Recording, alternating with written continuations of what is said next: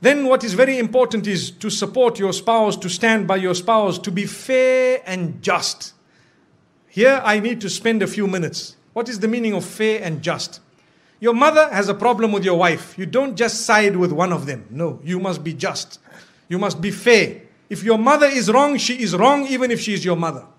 We have an attitude where we say, my mother is my door to paradise. My brother, sometimes your mother is your door to hell. Did you know that? From Islam, I'm telling you, if that mother of yours is oppressive and she is doing something wrong, she could be your door to hell, not to heaven. Do you know that? Wallahi. And I am saying this with all passion because we have seen a lot of marriages where the mother-in-law thinks she is the queen who is married to the woman who you are married to before you. And then she comes and relays all her unjust instructions which are absolutely unacceptable. And the man just sits down. That's my mother. That's my mother. That's my mother. How long are you going to keep on saying that's your mother when she is oppressing your wife?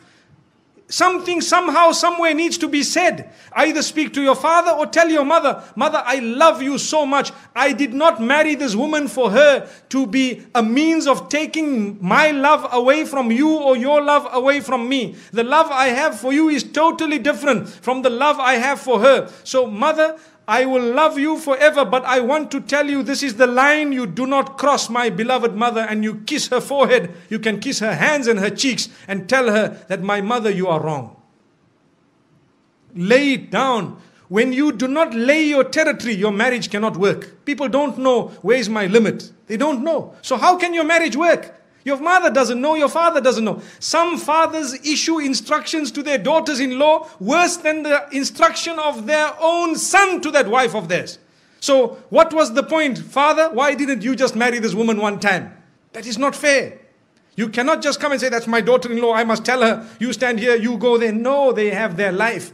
Give them their freedom. Understand, they too need to grow in marriage to live happily ever after. So this is why we say you need to be just. Tell your father where he should stand with respect. And please, the parents, do not hate your child just because he needs a bit of time with his wife. No. Or the wife needs time with the husband or the children. No, allow them that. Let them go. You do not have to go everywhere your children go. We are going for a holiday, for example, to Penang or to Langkawi. So now father says, we are coming with. Okay, you come with, mashallah. The next year we are going to holiday, we are going to this place, we are coming with. The following year we are... So whenever did they go alone? Never. Why? Because mom and dad tag along. Give them once or twice, a few times, give them their own. Tell them, look, you guys go along, inshallah, enjoy yourselves, and next time we will join you. Perhaps you can arrange for us. Yes, it is very important to look after your parents. Believe me, we are not at all undermining that. That is a rule on its own. Look after your parents, but be just when it comes to your relation with them and the relation with your spouse. Be just. Even your children. Some people, and this happens in some homes, they have more than one child. So the children begin to get children. So those children who live with them in the same home, every time we shout them, we pick on them. Why? Because they live in the same home. And when the other son's children come, because they live far away, oh, my son, where were you? What happened? These children are watching. They are seeing, look at this grandfather of mine. These people here, does he know what they do at school? And here he is embracing them. It is only because we are foolish. Human nature makes us get irritated with those we live with sometimes. And we don't know those who are really irritating are actually so close to us because they are far. This is why we tell parents, sometimes you need to make sure your children live a little bit of a distance from you so that you can be even closer in relation. And I have seen in my life with lots of experience that those children who do not live with their parents are sometimes closer in relation with their parents. They have a better understanding and they have a much better relation. And I am not promoting people to abandon their parents. No, you need never to abandon your parents. If you do that, you are sinful of the highest order. But what we are saying is, give each other your breathing space. Is very important. Give each other breathing space. Some women, they get married into homes where mother-in-law sits and dishes instruction. Right, today we will cook this. I'm inviting 20 people for lunch, 40 people for supper. Tomorrow morning, 60 people for breakfast. But hang on, man.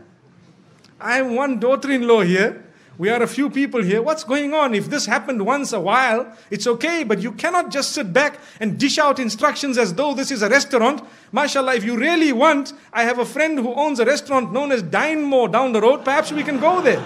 MashaAllah. May Allah subhanahu wa ta'ala grant us goodness. So the point being raised is be just, be fair, be balanced. You cannot keep it lopsided all along, because you will have your children, they will grow up, they will get married. How do you like your daughter to be treated? Remember this. Remember.